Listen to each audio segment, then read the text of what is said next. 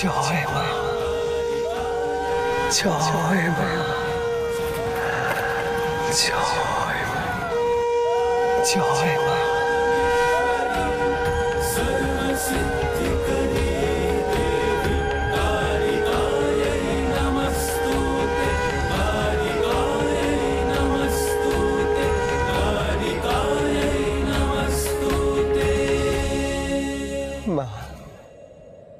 মাগো, আমি তো তোর পুজোর মন্তর তন্তর কিছুই জানি নে, নিয়ম বিধিও কিছু জানি নে, তুই ক্ষমা করিস মা। আর সবার মঙ্গল করিস, সবার মঙ্গল করিস তুই মা। তোর আলোয় এই জগৎ যেন আলোয় ভরে যায়, তোর আলোয় সব অন্ধকার যেন মুছে যায়, মুছে যায় মাগো।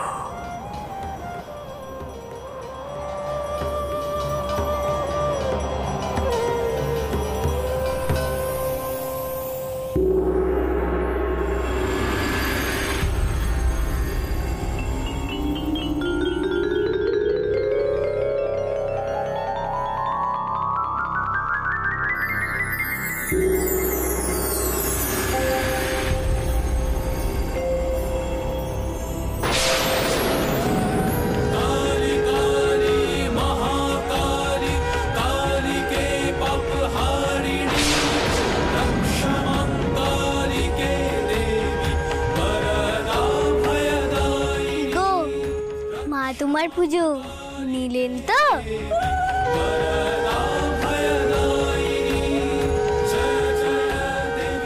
ঠিকই তো, ঠিকই তো, মনের ভক্তি তো আসল,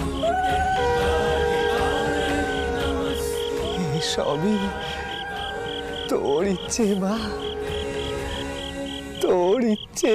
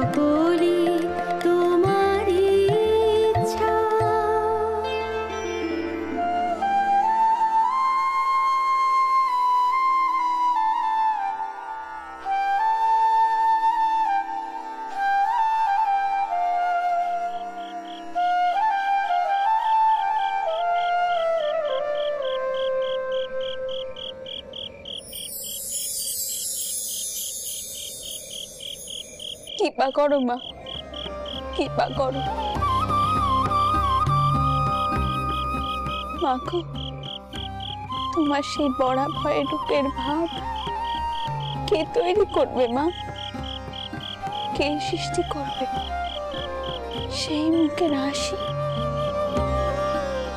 আমি কি এতই অবাক মা যে তোমার মূর্তি পর্যন্ত করতে পারবো না? এতই অবাক? কৃপা করো না তুমি আমার, কৃপা করো, কৃপা করো।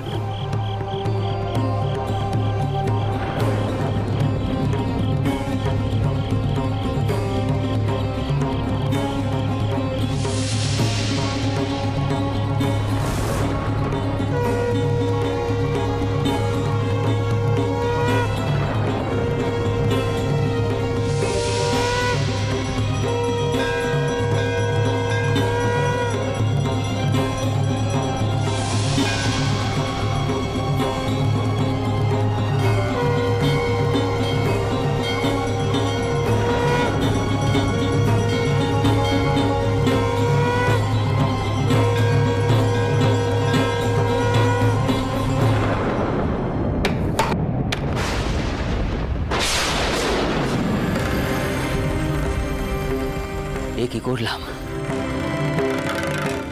আমার নিজের গড়া মূর্তির এত বড় ক্ষতি করে ফেললাম, এত বড় ক্ষতি।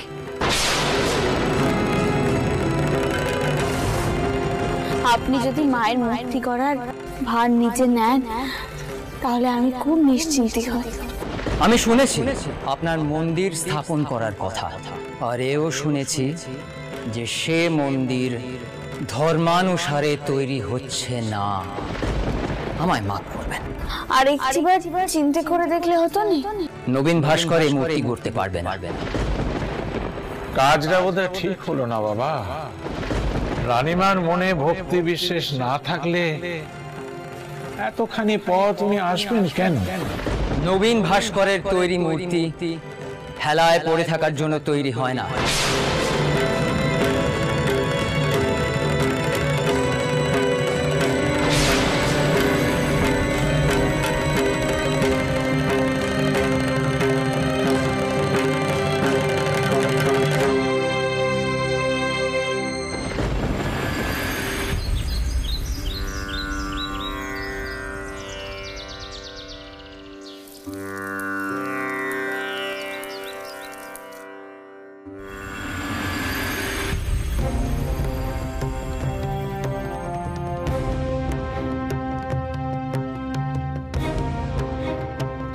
মা,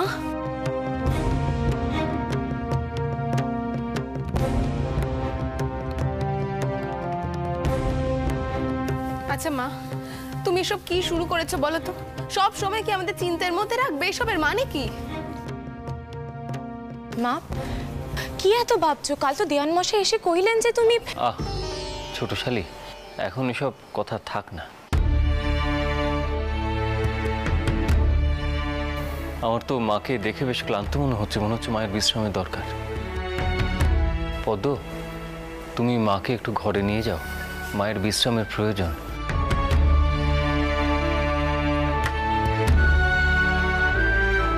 আর মা, আপনাকে একটা কথা বলি, আপনি এতটা ভেঙে পড়ছেন কেন? আপনি তো ভেঙে পড়ার মতো মানুষ নন। আর একটা কথা আপনাকে বলি মা, আচ্ছা বাংলায় কি একজনই ভাস্কর? তা তো নয়।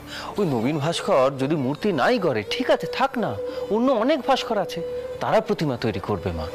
আপনি ভাবছেন কেন? এসব আর কিছুই নয় মেশোবাবু, এসবই ওই ব্রাহ্মণ সমাজের কাজ।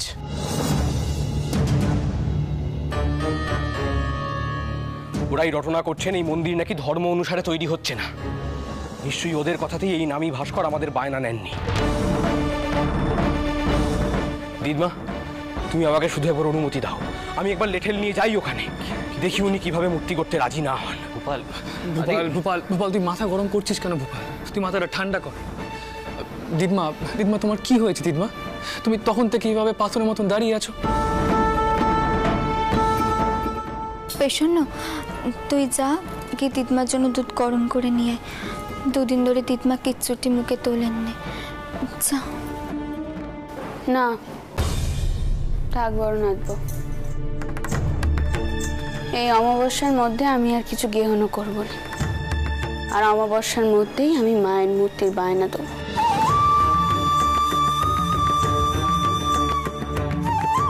আমিও দেখি মা মায়ের পছন্দের কারিগরকে আমার দ্বারে পাঠান কিনে।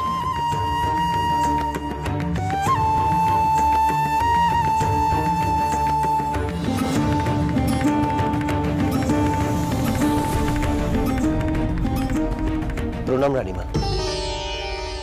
বলছিলাম বড়বাবু বাইরে একজন এসেছেন, উনি রানীমার সঙ্গে সাক্ষাৎ করতে চান। দয়া করে যদি একটিবার বাইরে। এই সময় আবার কে? আচ্ছা চলুন।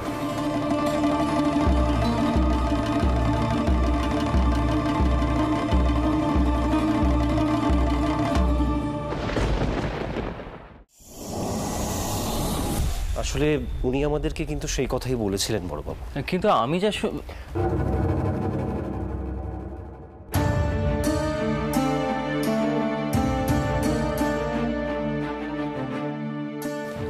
বড়বাবু, ইনি হলেন নবীনচন্দ্র ভাস্কর। নমস্কার। আগে আমি অনেক দূর থেকে ছুটে আসছি, সেই দাইহাট থেকে। একবার রানীমার সঙ্গে দেখা করতে চাই, আমার বড় প্রয়োজন।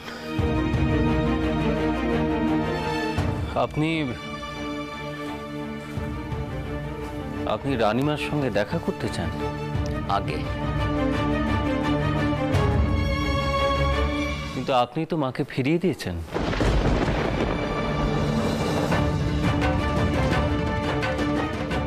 দেখুন, আপনি ঠিকই শুনেছেন। আমি সেই ব্যাপারেই রানীমার সঙ্গে বিস্তারিতভাবে কথা বলতে চাই। শুধু আপনি দয়া করে একবার ওনার সঙ্গে সাক্ষাৎ করিয়ে দিন।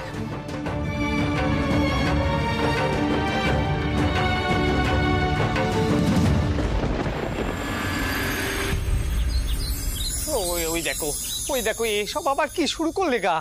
আরে বাপু, ওসব আমি পারি না কি গো। কি এমন আদায় করেছে? আমি এখানে তো মূর্তি করে দিতেই বলেছি, এত আপত্তি করছো কেন বাপু? দেখো মেয়ে, এই পুজো করতে বললে করে দিলুম, এখন আবার কইছো মূর্তি করতে? ওসব আমি পারি না কি গা। আমি কি কুমোর নাকি যে যেমনটি বলবে ঠিক তেমন দ্বারা মূর্তি করে দেব? আমি তো মূর্তি করি নিজের খেয়ালে গো। সেটা রোজই করো, একদিন না হয় আমার কথা মতো মূর্তি করলে। আচ্ছা বাপু, তুমি মূর্তি করে দাও, আমি তোমাকে আমসত্ত্ব দেব। আমসত্ত্ব? এখন আবার আমসত্ত্বর লোভ দেখাচ্ছ? আচ্ছা মেয়ে, তুমি কেমন করে জানলে যে মিষ্টি খেতে আমি খুব ভালোবাসি? তাহলে গড়ে দেবে বলো আমার পছন্দের মূর্তি? ওই যে বললে আমসত্ত্ব আনবে, আগে আমসত্ত্ব নিয়ে এসো, তারপরে ভাববো। দাঁড়াও দাঁড়াও, নিয়ে আসছি। বাবা যা মেয়ে, হয়তো এক্ষুনি এসে হাজির হবে আমসত্ত্ব নেই। আমি বাপু আগে ভাগেই মাটি চেনে রাখি, ফিরে এসে আবার কেমন মূর্তি গড়তে বলবে কে জানে।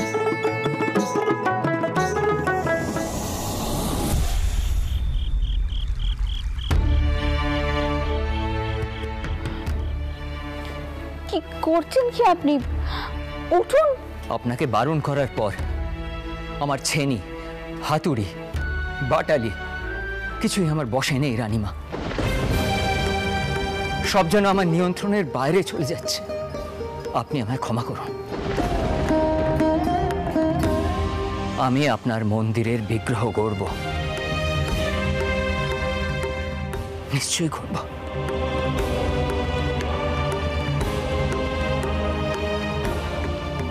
জয় মা। মা গো, এবার তাহলে তোমার সেই অপরূপ রূপ ফুটে উঠবে, পাঁচজনে দেখবে তোমার সেই ভুবন ভোলানো রূপ। সকলে জয় মা, জয় মা।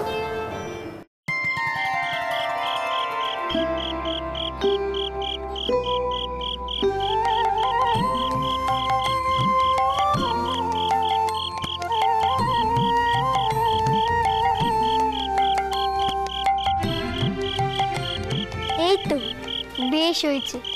তবে যে কইলে আমি বললে তুমি মূর্তি করে দিতে পারবি না?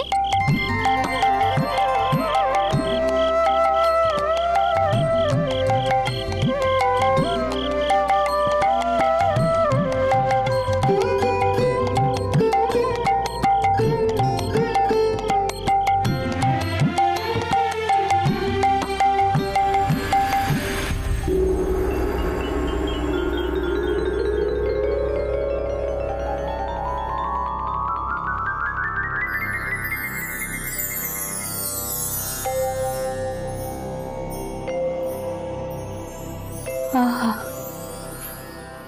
কি অপরূপ রূপ মায়। একদিকে যেমন সে ভয়া, গলে মুন্ডমালা, হাতে খড়গ,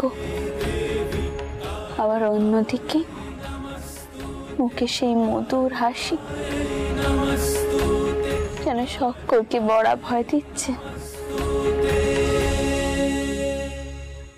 বাবা নবীন, মায় মুখে সেই অপরূপ হাসিখানা যেন তাকে, তুমি তা দেখো বাবা। নিশ্চয়ই রানীমা, আপনি যেমনটি চেয়েছেন তেমনটি হবে।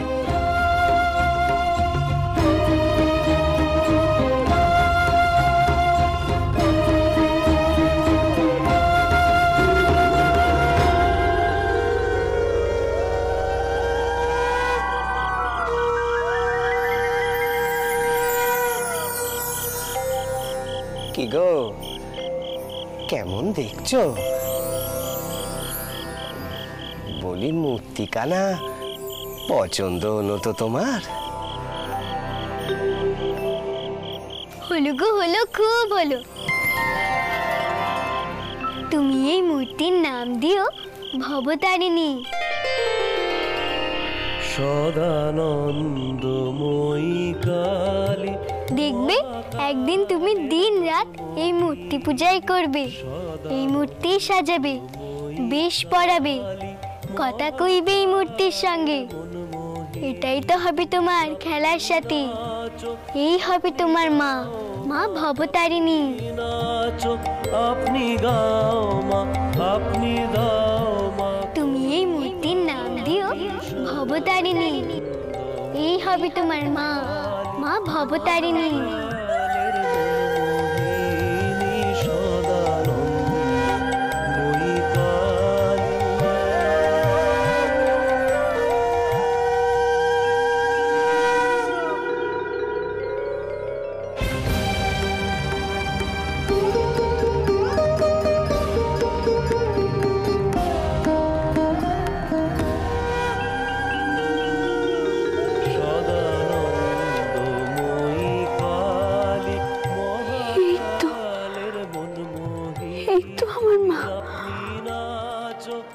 মা জগদীশ্বরী।